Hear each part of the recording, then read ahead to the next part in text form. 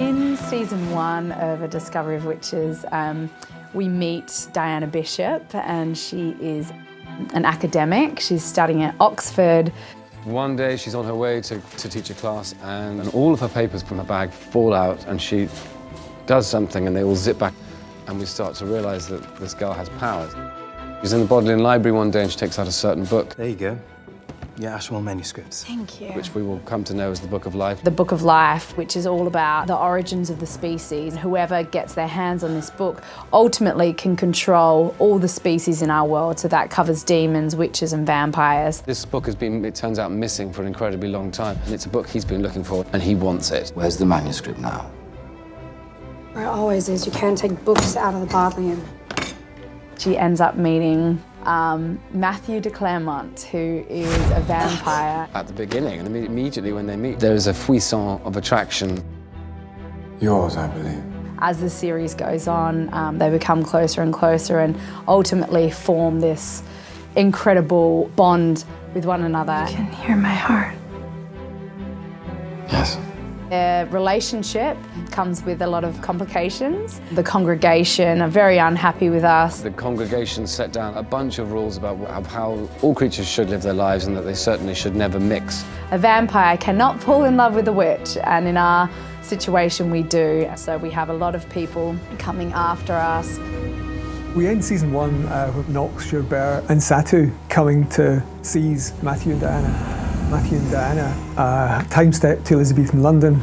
She will arrive this night, our fearsome witch. We find Matthew and Diana as they land into Elizabethan London, 1590. Where are we? Not where I'd hoped. Diana, being a historian, this is her biggest dream. This is everything she knows and what she's studied, and so for her, it's just absolutely fascinating. Old St. Paul's.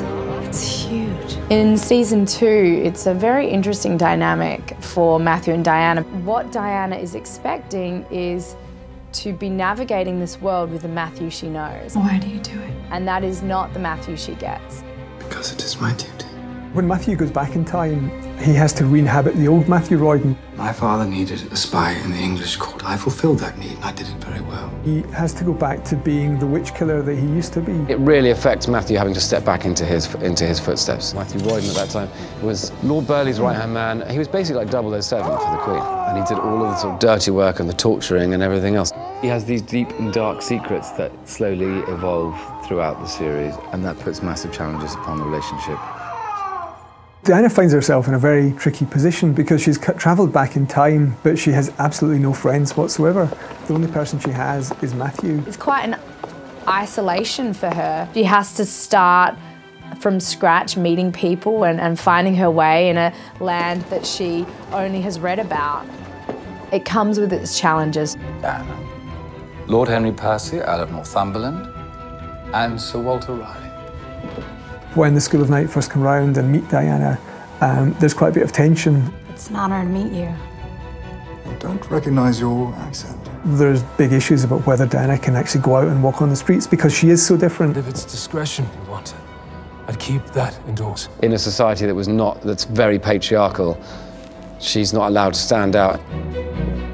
The historical characters that appear in A Discovery of Witches ultimately exist within the novel itself. It's something which we felt it was important to bring through from the novel. Just that extra layer of history. It gives it a great historical context, it gives it great import. If you can imagine the buzz that Diana gets from talking to Matthew about these people like Darwin or whatever, you met them, oh my goodness.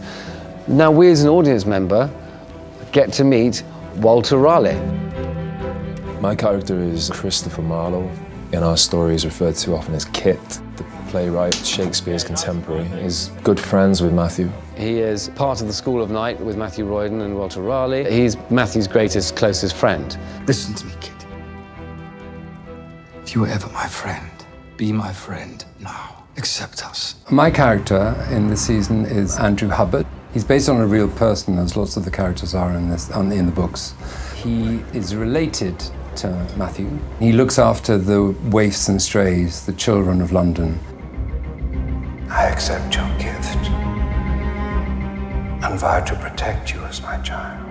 He really cares for them and protects them against the forces of the sovereign, the queen, and her spies. It's about them existing in the 1590s and the challenges that they have to face. You start to see Diana's character really become strong, not only with magic. She has to step up a little bit also to help look after Matthew mentally, because he starts to lose himself. She really comes to the forefront. The journey that Matthew and Diana go on is pretty exciting for an audience, and then hopefully with that you get the tapestry of all these other complex characters as well, with the added bonus that they're historical figures. I love reliving this world and being with Diana again and seeing how her dynamic with Matthew has shifted. So it's been such a joy working on season 2 so far.